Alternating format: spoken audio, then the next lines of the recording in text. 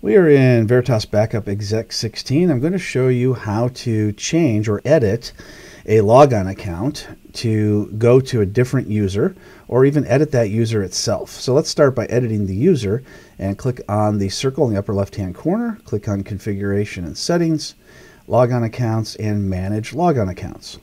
So here we see some Logon accounts that were created in addition to the default Logon account, which was created during the installation of Backup Exec. So if we wanted to edit this particular Logon account, we can highlight it and click Edit.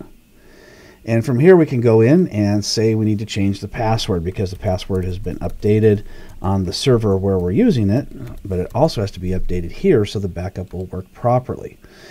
We can also go down here and choose whether or not this is my default account, and the default account is the one that Backup Exec uses in order to start all the services.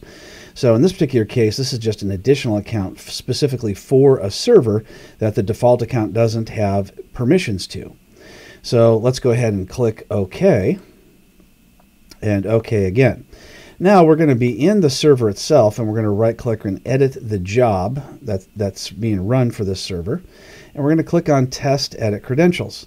So let's say we don't want to use the System Logon account. We want to use the Server for Admin account instead, because the System Logon account doesn't have the username and password that's on this particular server, so it wouldn't be any good. It's good enough to start Backup Exec, but it's not good enough to actually back up the server because that account isn't there.